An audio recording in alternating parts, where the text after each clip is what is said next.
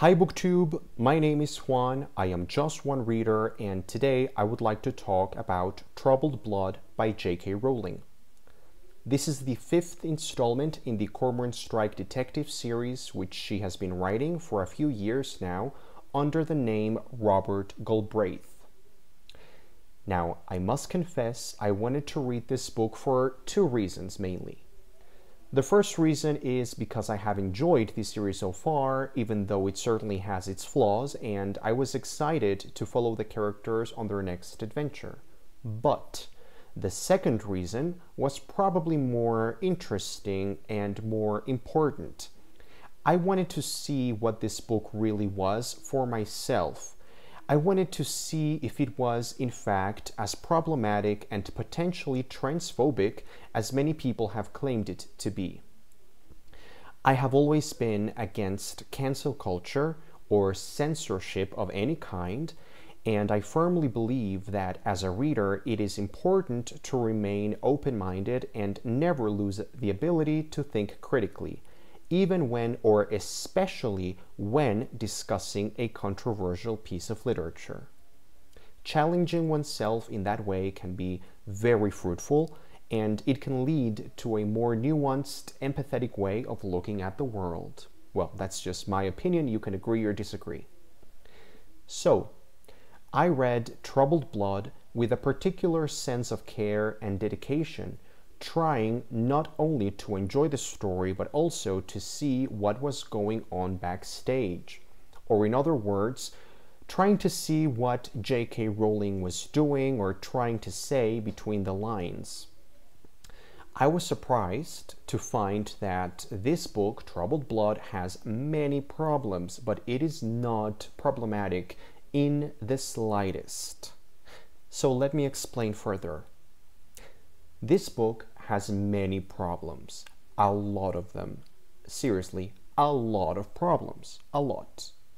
It is insanely long, coming in at a whopping 927 pages. It's a crime detective thriller, so this results in weird pacing, sometimes dragging and sometimes flying along. There is an incredibly huge cast of characters, some of which I completely forgot about or lost track of. As with previous installments in this series, J.K. Rowling comes up with thousands of plot lines, mysteries, theories, possibilities, clues, hints, details, which start to feel overwhelming to the reader. She tries to fit many different books in one.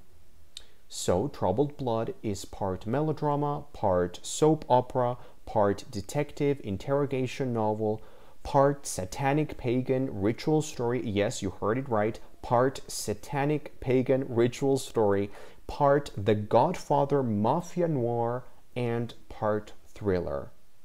The combination of all of these ingredients can be exciting at times, but it can also feel like just too freaking much. Another huge problem I had with the book was the ending itself, just like with the previous book, Lethal White. The ending to the story was so overcomplicated and hard to follow that I struggled to find it completely satisfying.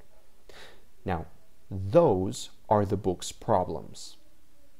However, it is not a problematic book. It is not a problematic book in the way that many people who haven't even read it think that it is problematic and therefore have decided they should cancel it. Now, I do believe that J.K. Rowling said some comments in social media in a snarky, probably very defensive way, and many people got from that the impression that Troubled Blood was a book about transphobia, transphobic characters, or maybe promoting a transphobic agenda or something to that effect. So now that I have actually read the book, all of it, all 927 pages of it, I want to clarify. Let me be extremely clear here. This book is not transphobic. It is not. This is not a matter of opinion or belief, it's just a fact. It's about what's actually in the book. The book is not transphobic. Of course, the reader can agree or disagree with the author on a political or personal level, but that's just another topic of conversation. But this book, Troubled Blood, as an entity, is actually promoting a feminist agenda. It talks very intensely and very sharply about gender equality. I would say that the book's message is very much about empowering people and promoting women, empowering women in particular, and I really commend it for that. So I think this book, Troubled Blood, is really a strange thing because in and of itself, it is definitely feministic, but it came from an author who has been recently considered problematic by some people. Again, that's another worthwhile discussion.